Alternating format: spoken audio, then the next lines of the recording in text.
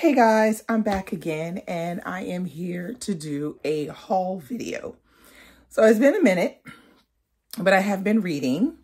So I'm coming to you with this haul video first. And then after, I'm going to put up my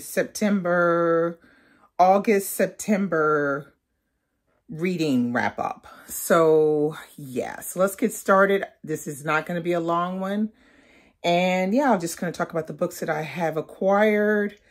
I would say in the past 3 months, I've acquired these books. Actually, let me just see. I would say the majority of them I acquired at the Festival America, which was the last weekend in September. And then there are 2 that I acquired a little bit after that. So let's get started. The first book I have here is by Joyce Maynard. It's called Count the Ways. Okay, now, I had never heard of this author before, and I discovered her at the Festival America. So I decided to pick up 2 of her books. So I picked up this one, and I picked up this second one, which is called To Die For. Now, this one I think is her latest book. And it basically says, Eleanor and Cam meet at a crafts fair in Vermont in the mid-1970s. She's an artist and writer. He makes wooden bowls. Within 4 years, they are parents to 3 children, 2 daughters and a red-headed son who fills his pockets with rocks, plays the violin, and talks to God. To Eleanor, their New Hampshire farm provides everything she always wanted: summer nights watching Cam's softball games, snow days by the fire, and the annual tradition of making paper boats and cork people to launch in the brook every spring. If Eleanor and Cam don't make love as often as they used to, they have something that matters more: their family. Then comes a terrible accident caused by Cam's negligence. Okay, I'm gonna stop there. So I was coerced by one of the salespeople at Shakespeare & Co. who said this book was really, really good. So we're going to see. But this Joyce Maynard lady, she's like super popular. The French absolutely love her. The lines were super long to get her autograph. And not only that, I think some of her books have been made into movies. So maybe y'all know her. Let me know. So I picked this up to Count the Ways. And then the second one is this one called To Die For. Okay, now this one right here. Local weather reporter Suzanne Moretto craves nothing more than to transcend life as her suburban cable television news station and follow in the footsteps of her idol Barbara Walters. When she concludes that her unglamorous husband is getting in the way of her dream of stardom, the solution seems obvious: get rid of him. Okay, so I had to get it, okay? So she signed both of my books, and she signed this one, Dee, Never Kill Your Husband, Mon Avis. And so she signed it right there, which is really cool. So this is my new Discovery Author of the Year, Joyce Maynard. We're going to see what she's like. Okay, next book that I picked up, and this was also at the festival, Crossroads by Jonathan Franzen. I think you all have heard about this one. I decided to pick it up since I got a chance to meet him. He was very nice. Signed my book. I'll let you know how it is. All right. I'm not even going to bother to read it because you all have heard about it. Next book on the list is Jason Mott's Hell of a Book. Okay, now this one I hadn't planned on actually reading. But at the festival, I heard him talk about his book in one of the mixed talks. It had, I think it was,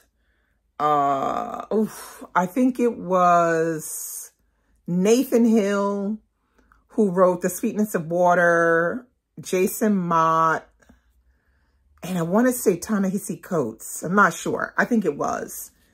And him talking about his book got my curiosity piqued, so I decided to pick it up. And here it is, Hell of a Book.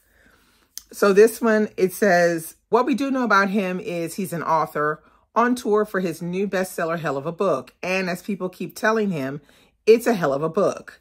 Some of these people may or may not be real because he has, let's say, an overactive imagination.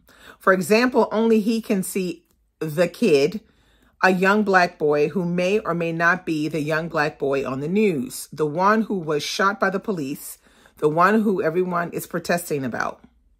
Or he might be any of the others. He may be all of them or none of them. That may or may not be important. He may even be our author telling us this story. Hell of a book. How does it sound? I mean, it sounds like something I think is going to be fantastic. And then last of these books, which is because these are all from the festival, he did sign my book. I did get a chance to talk to him. He was a really nice person.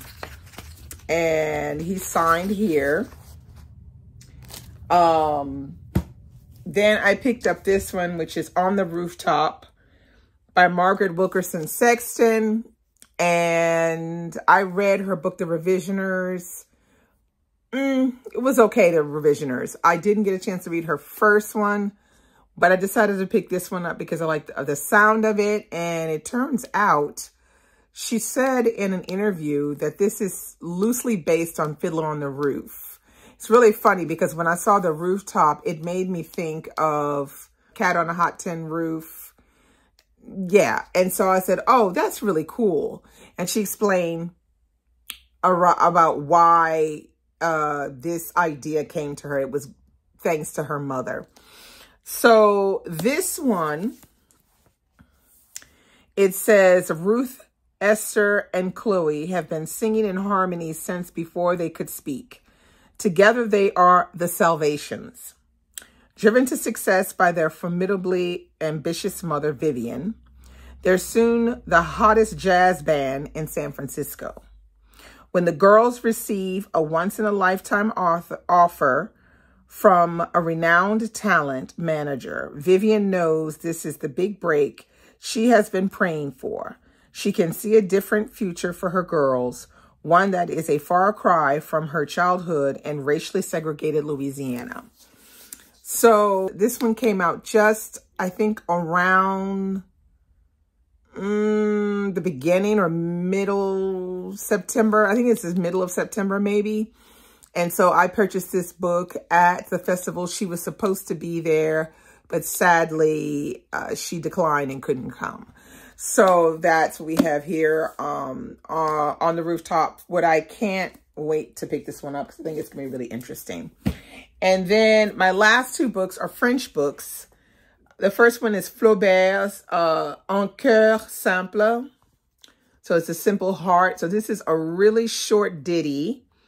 And I'm looking forward to this one because it's just a little novella about love. So Flaubert.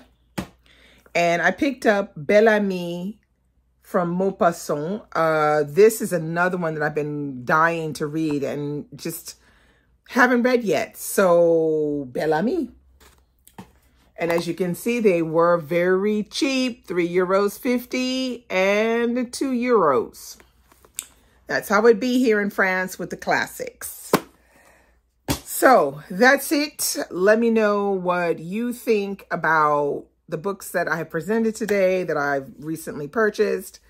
Let me know if you've read any of them and let me know which one you think I should start with first. So many good books to read at the moment. So many good books. And I'll see you real soon with another video. Bye-bye.